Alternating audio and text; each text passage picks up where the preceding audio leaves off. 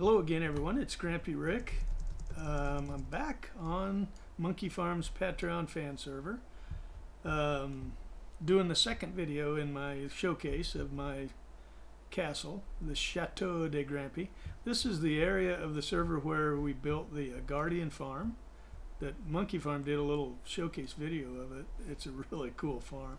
I tried to build a gas farm here that is pretty epic failure, but I did build a big gas nether entrance here that you go through to get there, but and that's not what I'm here to show you. It's pretty cool because I carved away all the nether just so you could see down there, and it turned out that it's right above a fortress, so you can get wither skeletons spawning and ghasts floating around under there, and it's pretty cool. But anyway, that's not what we came to see. So let's look. Here's the entrance to the chateau, and also the zombie pigman farm that we built as a community project on a live stream that Monkey Farm did. But I've spruced up the entrance here to kind of set the stage for the castle. So what is going on? I'm not used to not being able to jump. I have all the beacon bling at my chateau, so I never remember that I can't jump higher. But anyway, so this is just the nether entrance. This oh, my oldest daughter is a French teacher at a local high school here where I live, so all my signs I put in French, even though I have no idea how to speak French, but she does, so she gets a kick out of that. But anyway, so here's the entrance to the chateau. We'll head that way. Well, I will show you just real quick. I hope this video didn't get too long, but I found well, I did another video of that, but I found two skeleton dungeons that were almost close enough together to keep them both active from one spot. They're just a little bit too far apart. There's one here, one over here on this side up there, but it's pretty cool. So I built it out, and you can see I put a little skeleton head behind the portal. But I've just finished this sorting system. It's got a minecart that runs, so you get in this minecart and it just goes around and around. There, oh, I missed it. That's bad. So you can just go around and activate the activate each one of the dungeons, and then anyway, there you go. I didn't want to spend too much time over here. Didn't want to spend any time, actually, but let's go back. So this is going to be a tour of the second of three, actually. I decided to make three videos. So this is the first of the interior showcase. Come on, how come it's not loading? Load. Those spires, they were hard to make in survival.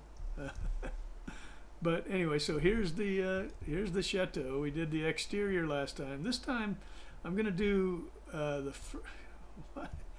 Something is really whacked. It must be my internet going bonkers. Thank you, Time Warner. I'm gonna do this main entrance, and then we're gonna stop, and in the third video I'll do the two side wings. But here's the main entrance. You come in and you can see there's a lot of detail in here. The ceilings are all fairly ornate and detailed. Little booth area. Here's a display case that used to contain the Arkenstone of Thrain with some strict instructions not to remove, but somebody pilfered it. Anyway, so this is the main area. This area goes to one of the side wings, so we won't do that. But the main feature on this first level is the H.A. Stone's family library. You can see it's a pretty well-stocked library. It's not the biggest, but it's just for one castle. It's not like a university or the Library of Congress. The reading tables, of course, and the different categories of literature. There's science and technology here, faith and religion on this side, nonfiction, and fiction. Over here we have horror versus humor. Mystery versus history. And finally, addiction and psychological disorders versus health and well-being. And then back here, of course, the librarian's office. So that's the library, the H.A. Stone's Family Library, as a matter of fact. Public restrooms. Again, my French teaching daughter, Holmes, is men, French, and femmes, obviously women. So there's the public restrooms. We don't need to see those. They're just public restrooms. The femmes has their own restroom, but they have a powder room area off of theirs. The dining room. This is really part of the master wing, but it's a fairly ornate dining room, so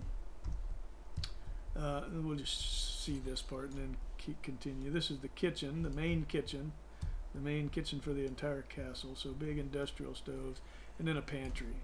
I have a cow farm that just writes an AFK-able cow farm, so you can just get, you know, quite a bit of steak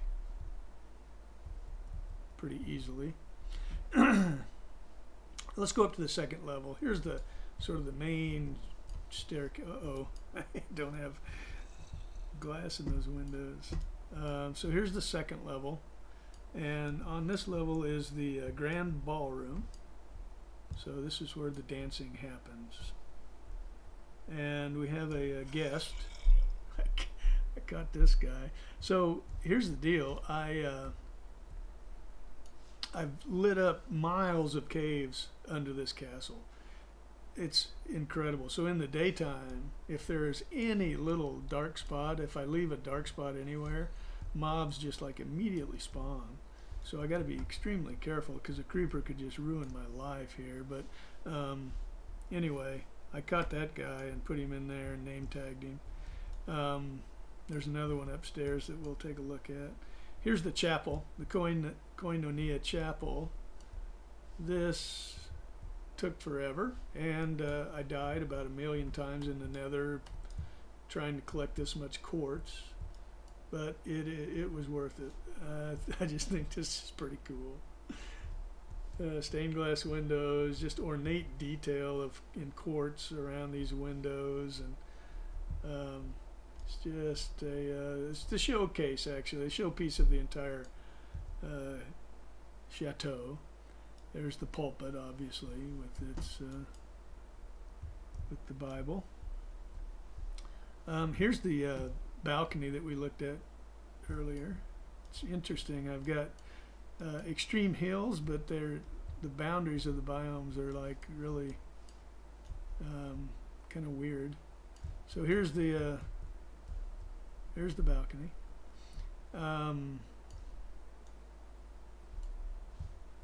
And then the other feature on this level is the La Galerie d'Art. And we have an exhibit by Erlon Hart, who plays on this server. We talked about Erlon in the first video. She's the one who made the logo for my coffee shop down there. But she's also made a ton of other art at her portrait studio. So I put an art gallery here to exhibit her work. So you can see that's what this is. We won't go through every one of them, but it's an art gallery. Every castle has to have an art gallery, right? So let's go to the third level. This is already getting longer than I wanted. This is what I call the Hall of Heroes. And again, Muddy Casanova, with his charged creeper farm, has supplied all the skulls for my Hall of Heroes. So this overlooks the chapel. And then down this hallway, again with a fairly ornate ceiling, there's an office here for the chaplain, I guess. Little escape route in case we get persecuted. Anyway, a nice window that overlooks the courtyard area. Nice little view out there. And And then this area, here's the pool table. You can see a two-piece pool cue, nothing but the best, of course. Grandfather clock.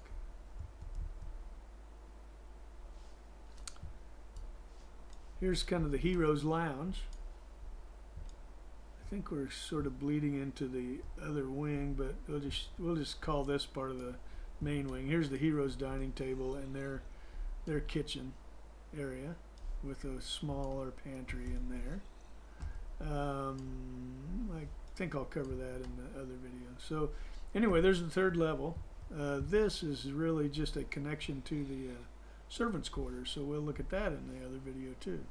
Let's go to the final level. You can tell there's a ton of levels on this. So here's the top floor with whatever it is. This is a window that overlooks the chapel, of course. This is just a storage area that I haven't finished yet. Up here, this is just storage.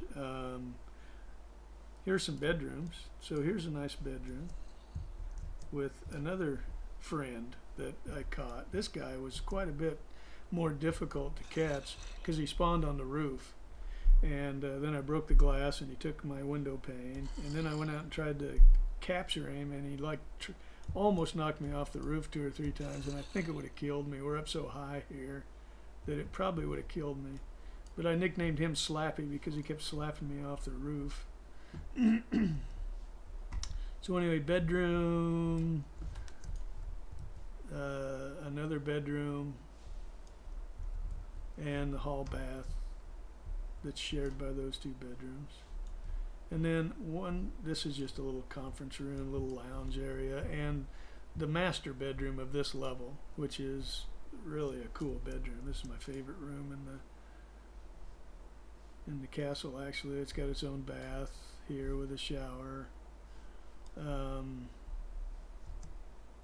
It's got great views of the courtyard from here, and that's really it for this. Oh no, I guess I'll show. Oh, here's a mistake. I think I can correct it though, but don't judge me. Windows are hard. This is just the upper lounge area.